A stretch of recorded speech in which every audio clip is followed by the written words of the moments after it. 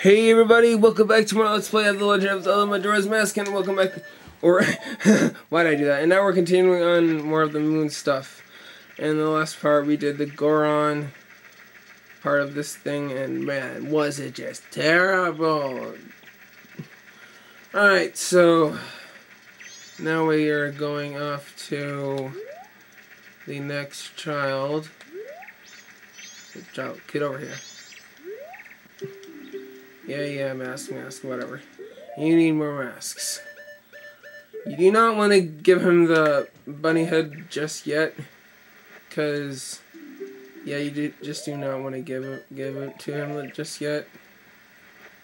Because, trust me. Okay, I'm pretty sure one more. Yeah, hide and seek. Okay. Yep, this is the Zora part. At least this is a ton easier. A tad easier. A lot easier, actually. Okay, get the Zora mask out. Okay, there's an order you have to do this in. Or in order to get the heart piece. Okay. So, it's left, right, left, left.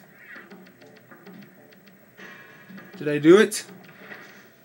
Oh yeah! I got it! Awesomeness!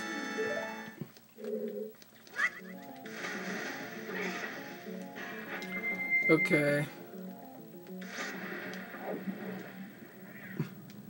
Come on.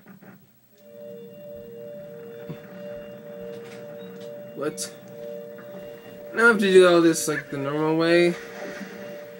Okay, so left, right, left, right.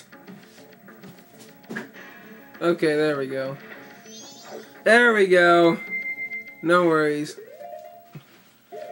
Okay. Yeah, you just want masks. Give him this mask. Yeah, more. I know you want more. I can totally understand that. Wow. Oh, really, you want all these masks? Can I ask a question? The right thing, what is it? I wonder, if you do the right thing, doesn't it really make everyone happy? If you could say that, I guess. Well, I'm kind of debating on whether or not I should cut this out, or like stop the video here. You know what? I'm going to, so stay tuned to the next part. Let's play for the Legend of Zelda Majora's Mask. Remember to comment, rate, subscribe for next episode. Goodbye.